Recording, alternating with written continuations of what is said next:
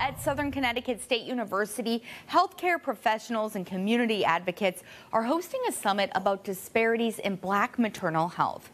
NBC Connecticut's Sydney Boyo spoke to the women running the event this weekend ahead of tomorrow's summit.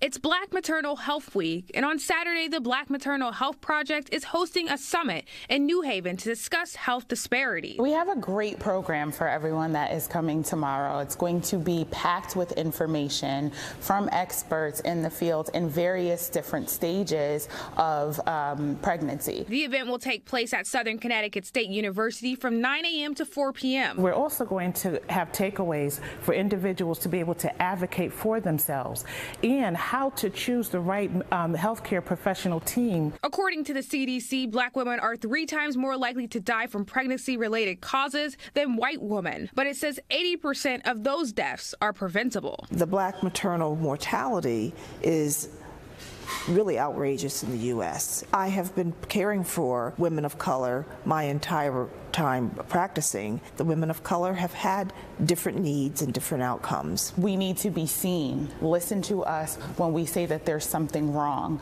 Do not cast us aside. So we really need to be visible to the providers that are taking care of us. The group is inviting healthcare professionals, doulas, community partners, and advocates to join them to discuss this national issue. It's not just a state problem. It's a national problem. We need to make sure that the individualized care that Black women need, they are receiving. We've got to improve the system of care for people of color. So we may be minorities, but we really deserve to have a system of care that takes care of our needs. Sydney Boyo, NBC Connecticut News. And Black Maternal Health Week runs until April 17th. Anyone interested in attending the summit can buy those tickets online.